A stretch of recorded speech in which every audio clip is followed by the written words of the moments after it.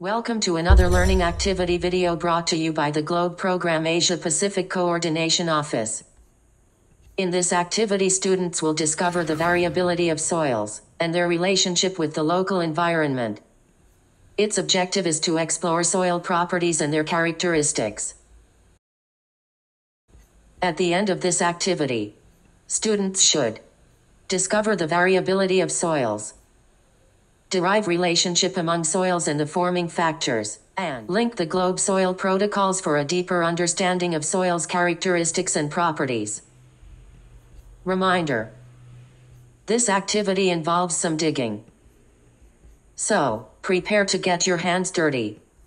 And remember, safety comes first. This activity aims to impart students with key science concepts and scientific inquiry abilities, such as earth and science concept, identifying research questions, learning soil properties and their characteristics, designing and conducting investigation and experiments, learning changes in the Earth's surface and how the local environment influences these changes, using appropriate tools and techniques for classifying and analyzing data, and lastly, communicating procedures and explanation. All these skills are relevant to building students' research abilities. Time allotment for this activity is between 1 to 2 hours. An additional hour or two may be required if soil drying is involved.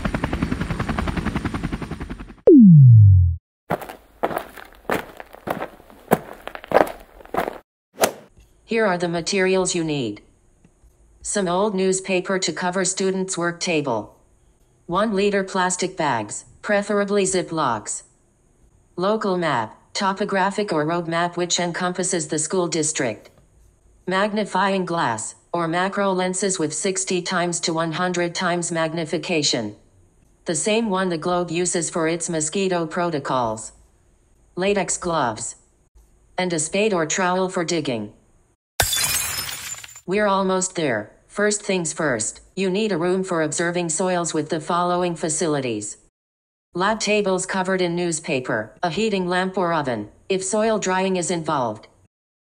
Globe Program's Gravimetric Soil Protocol Lab Guide. Okay, let's get started.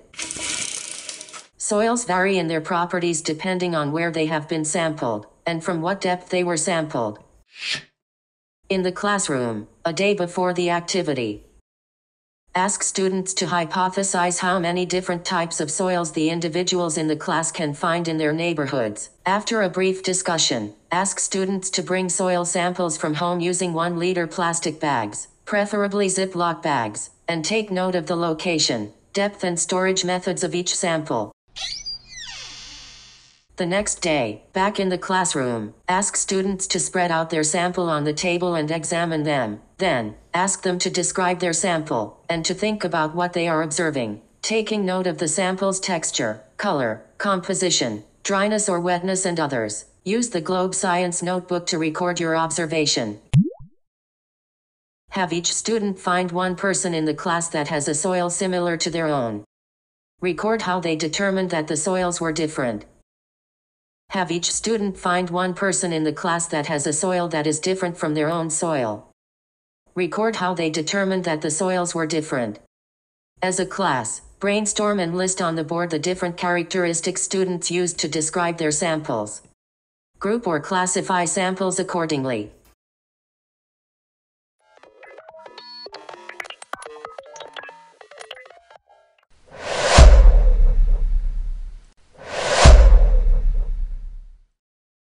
Have you ever wondered?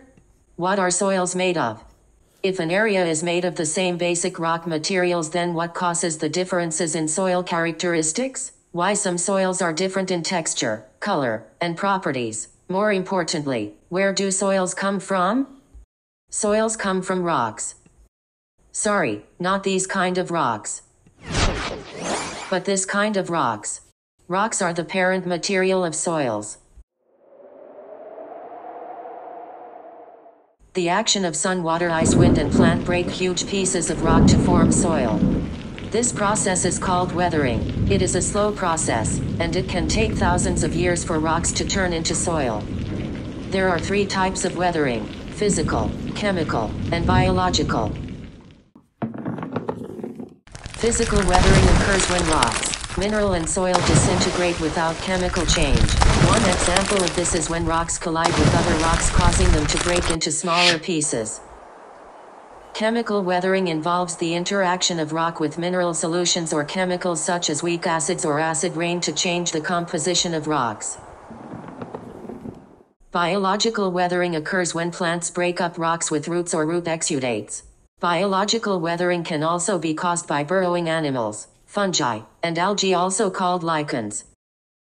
Rocks are continuously exposed to the agents of weather, constantly heated by the sun and cooled by the rain. The alternate heating and cooling over a long period of time cracks the rocks in the following manner.